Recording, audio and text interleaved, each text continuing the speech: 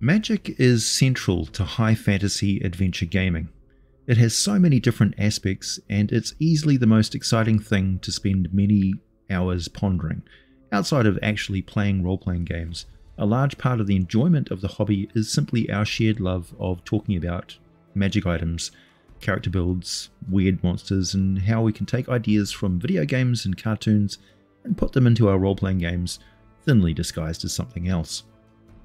Role-playing and wargaming enthusiasts are typically knowledgeable and interesting individuals.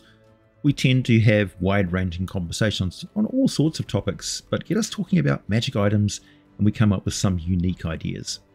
In the current role-playing climate, it's never been a better time to stray away from Dungeons & Dragons' traditional game system and cosmology, to take a step back and breathe some life into the wild blue yonder of what if. What if there were no elemental, astral, or outer planes?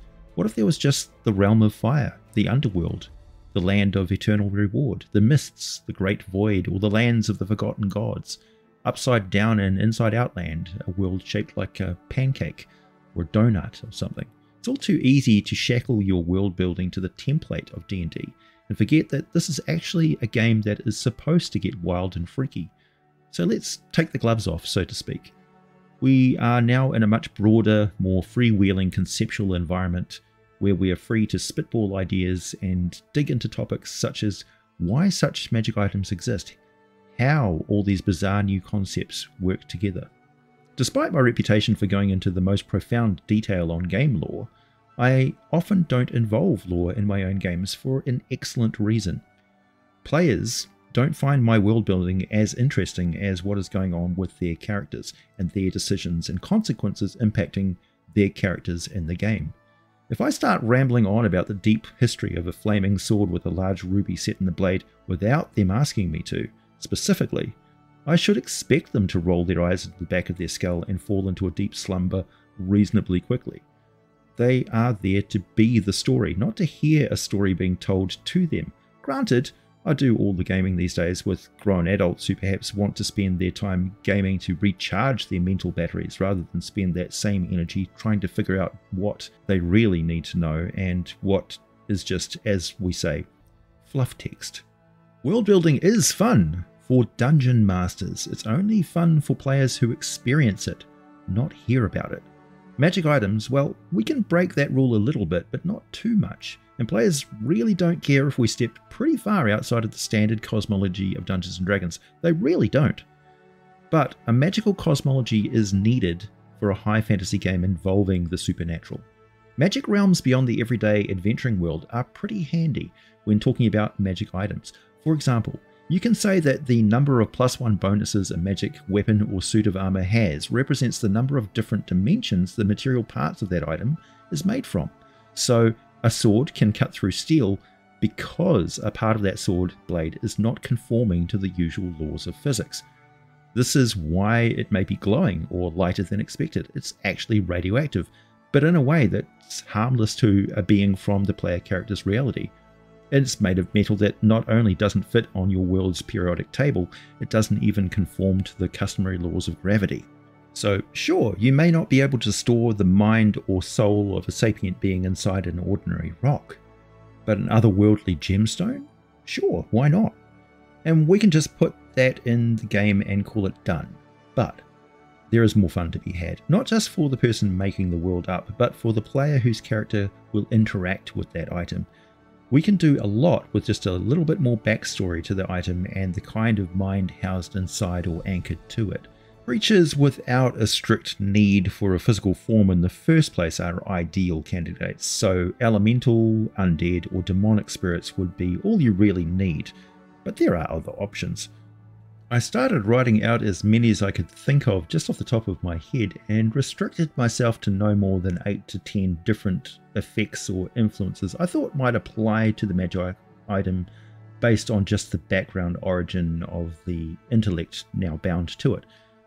It was too extensive for a video script, so I will put that list as a set of random roll tables on my Patreon page. Free access, you don't have to be a patron to see and use them. Just give me a few days to spell check it and make it look pretty for you, as I tend to be wild when I'm just typing my thoughts into a WordPad file. Another reason to involve otherworldly materials in magic item creation is the difficulty and danger of attaining that stuff. In traditional Dungeons & Dragons, going to another plane of existence is not exceptional. We almost expect it to happen, but in folklore, mythology and popular media, crossing over into another dimension is rare and extremely dangerous. Just looking at Dungeons & Dragons here and how planet travel has been increasingly normalized, when was the last time you had a player character or had your own player character cross over into the Fey realm, then return only to forget everything that happened to them there, or they returned years, decades, or even centuries after they left, with everyone just assuming they had died a long time ago? That is normal for the Fey realm. It's probably massively disruptive for a role-playing campaign, but that is just one of the fundamental aspects of the Fey that has just been quietly edited out of the game and dumped into the too hard basket.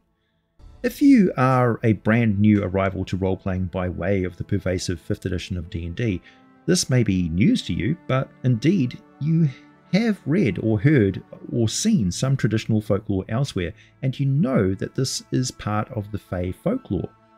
Falling asleep to fairy music and slumbering for 300 years, eating the enchanted apple and falling into an ageless coma. The Fey is a realm of fairy tales as reality, dreams as reality, and people sleeping beyond reality's norms. How does Peter Pan fly? He believes he can, and he lives in Neverland. You see references to this all through Fey folklore. The land of Nod, fairies have magical sleep dust, and so on. All the magical realms in D&D have at least had rules and themes like that. Also, they would leave a part of themselves within the person who visited them, which makes sense on even a basic level. Your character breathes the air, drinks the water, and eats the food. Our cells are made up of what we eat and drink. So, spend enough time in that realm, part of that person is now made of that realm. Just like the enchanted object, they are a little bit weird. Spend enough time there, they get a lot more weird. This is why you have creatures from other realms who get changed by being there. Shadow dragons, elemental antelope, whatever they may be, they are now a blend of the two realms. Now, considering that famous heroes and adventurers or wizards, villains, saints, and such of the fantasy world have probably crossed over into other realms of existence in their epic lifetimes, it's not so weird to think that, oh yeah, no wonder their sword is magical and named after them. The items they carry with them for a long time may have crossed into many different realms, and they may get more magical every time. You could spring this on your players the next time their character survives such a trip and returns to their original dimension. Suddenly, their sword glows when a particular creature type is nearby. Say what? They ask. You don't need to explain it. Let them figure it out. Yes, items you carry with you that are a substantial part of the growing legend of your player character will become magic items and more potent spontaneously over time. At some point, the item may become so in tune with you, they feel like it's a companion, that it has a spirit of its own, and one day, it just does. Consider this, you never really find a magic item, and the only thing that is magical about it is the fact that it is intelligent. So maybe the intelligence only occurs or can occur or be imprinted on, housed in, or anchored to an item that is already a bit otherworldly, magical, and slightly legendary. Without explaining anything more, we now have an excellent framework that a player of the game will be drawn into, because now they don't have to be an artificer or powerful wizard, devoted servant of divine or infernal powers. All they need to do is seek out or stumble into enough freaky and outlandish locations, pop through a portal and escape by the skin of their teeth enough times, and they may have their trusty old sledgehammer transform slowly but surely into mighty Mjolnir. My name is AJ Pickett. I've got a Kickstarter currently going for some mighty silicone battle mats, which you should definitely go and check out if you haven't already. Thanks for listening. As always, I'll be back with more for you very soon.